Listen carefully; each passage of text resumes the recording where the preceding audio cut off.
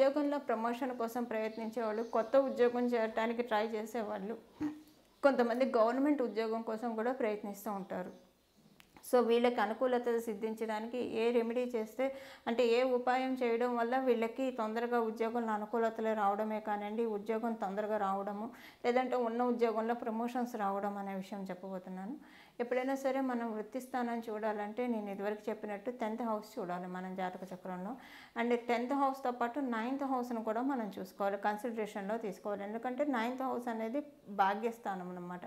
So మనకి first పూర్వపుణ్య స్థానం వచ్చి 5th హౌస్ అవుతుంది, పంచమ స్థానం అవుతుంది, తర్వాత వచ్చేసేసి 9th హౌస్ అవుతుంది అనమాట. సో 9th హౌస్ మన ఫార్చ్యూన్ ప్లేస్ కాబట్టి 9th లార్డ్ కనుక బాగా ప్లేస్ అయ్యి ఉంటే ఒకవేళ 10th హౌస్ ఎఫ్లిక్షన్లో ఉన్నా కూడా వాళ్ళకి అదృష్టవంతంగానే ఉంటుంది. ఎందుకంటే మనకి ఫార్చ్యూన్స్ అనేది జనరేట్ అయ్యేది 9th హౌస్ వల్ల కాబట్టి. అంటే వాళ్ళకి ఎలా ఉంటుందంటే ఉద్యోగానికి వెళ్ళిన చోట ఇబ్బంది లేకుండా అలా చేసుకుంటూ వస్తారు. ఇన్ కేసు 10th లార్డ్ ఎఫ్లిక్షన్లో బాగా ప్లేస్ అయ్యి లేకపోతే కనుక, ఇన్ కేసు 10th లార్డ్ కూడా బాగా ప్లేస్ అయ్యి ఉంటే వాళ్ళకి చాలా బాగుంటుంది. 9th లార్డ్ బాగా ఉండి 10th లార్డ్ బాగాలేకపోతే కనుక వాళ్ళకి ఉద్యోగంలో బాగానే ఉంటుంది, కాకపోతే ప్రమోషన్ ఎక్కువ రాదు, తొందరగా ప్రమోషన్ రాదు.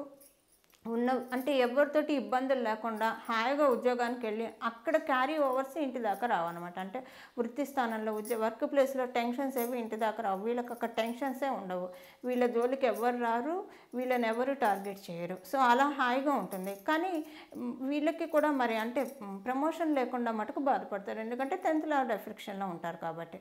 సో ఎవరైతే ఉద్యోగ ప్రయత్నాలు చేస్తుంటే రాకుండా బాధపడుతూ ఉంటారో, ఉద్యోగంలో అనుకూలత లేకుండా బాధపడుతూ ఉంటారో, వీళ్ళు ఒక చిన్న రెమెడీ చేయడం వల్ల వీటి నుంచి కొంతవరకు బయటపడటానికి అవకాశం ఉంటుంది.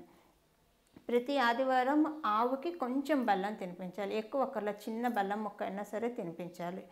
And at the same time ప్రతి గురువారం కనుక ఆవుకి అరటిపండు, గోమాతకి అరటిపండు తినిపించడం వల్ల వీళ్ళకి ఉద్యోగంలో ప్రమోషన్స్ రావడము, గ్రోత్ రావడము, జీతం పెరగడము ఇలాంటివి డెఫినెట్గా చూస్తారండి.